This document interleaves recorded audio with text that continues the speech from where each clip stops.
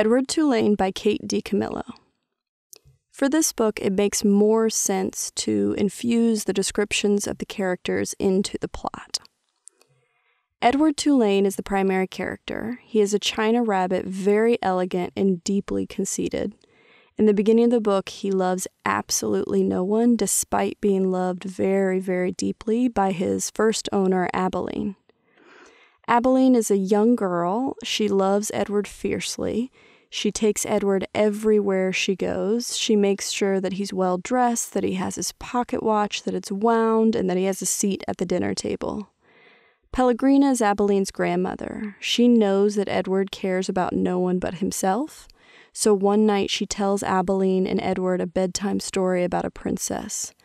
The princess was very beautiful, but she loved no one. When a prince asked her to marry him, she took the gold ring and swallowed it and then ran away.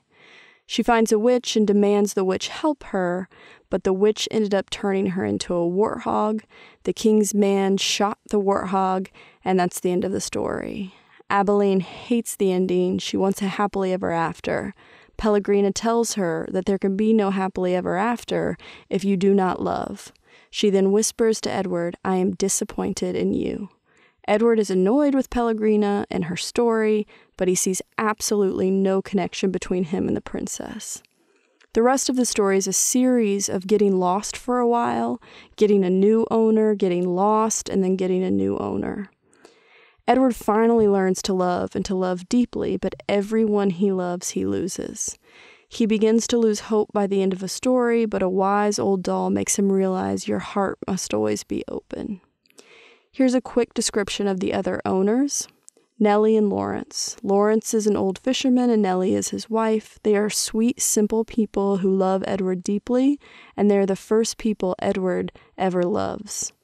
Bull and Lucy. Bull is a vagabond and Lucy is his dog. They both love him deeply and Edward loves them right back. Bryce and Sarah Ruth. Bryce is Sarah Ruth's older brother. Bryce loves her fiercely. He is her older brother and basically her dad. Their dad is a drunk who rarely comes home, and when he does, he breaks things and yells. Sarah Ruth is very, very sick. Edward becomes Sarah Ruth's rabbit. Eventually, Sarah Ruth passes, and Edward has never known such pain in all his life. Then there's the toy shop. Edward ends up here at the end of the story, and after many, many years, a little girl selects him and loves him again. The bottom lines are characters in depth and theme.